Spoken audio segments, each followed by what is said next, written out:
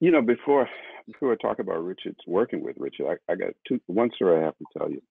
In 1969, New Year's Eve 68, I'm sorry, New Year's Eve 68, I had been in Chicago for about 7 months, 8 months. I was working for DuPont, as I mentioned.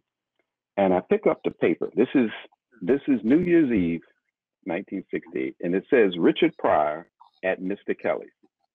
Now, I'm a country boy. I'm thinking, okay, I want to go see Richard Pryor.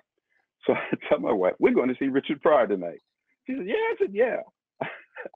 We dress up, jump in my car, and about 9 o'clock, drive downtown Chicago. We're living out in the suburbs.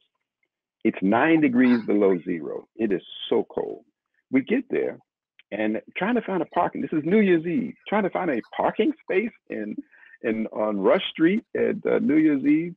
It just so happens as we turn, I rode around the block about 4 or 5 times. I turned, somebody turned the sign from no parking and flipped it to parking. I pulled right in. There was only one spot. Someone had gotten sick, I guess, and left. So, man, you're lucky. Boom. First in, I get the spot. I walk over and I see this line going 9 degrees around the block of Mr. Kelly's.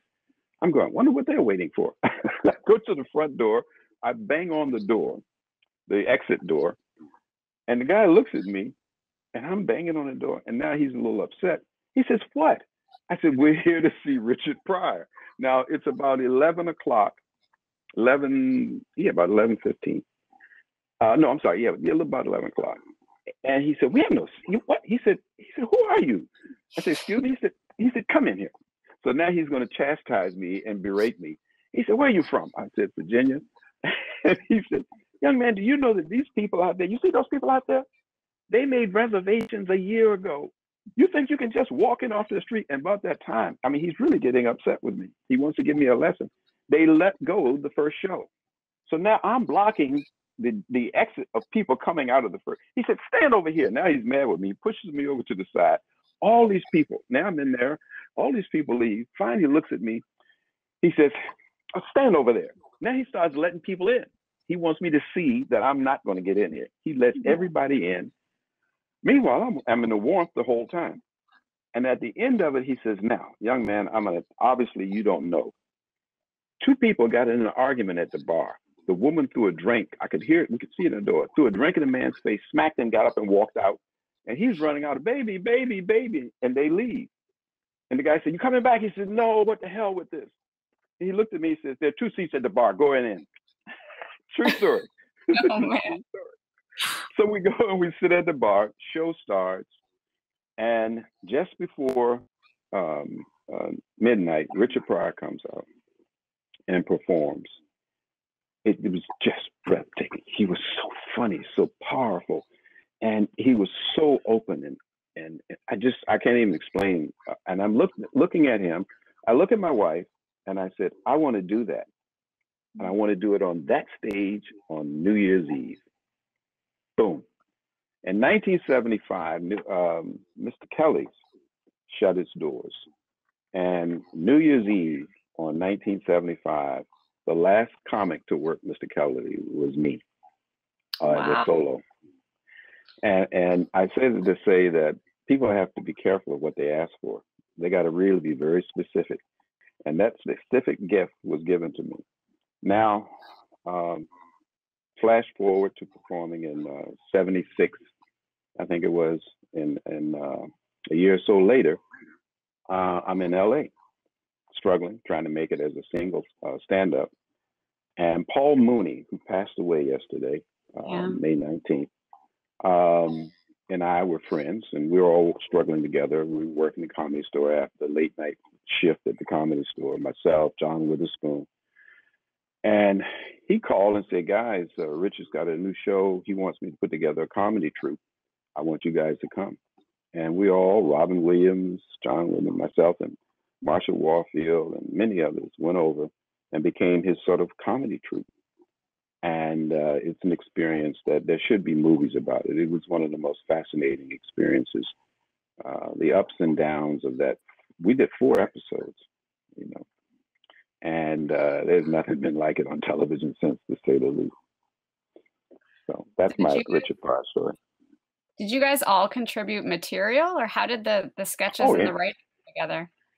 there was knowing, you know, you have to, Richard being a master storyteller, got his juice from the response from people. So his idea was if he brought a lot of comics, young comics that he had seen at the store, who worked the comedy store around him, that we would then begin to improv.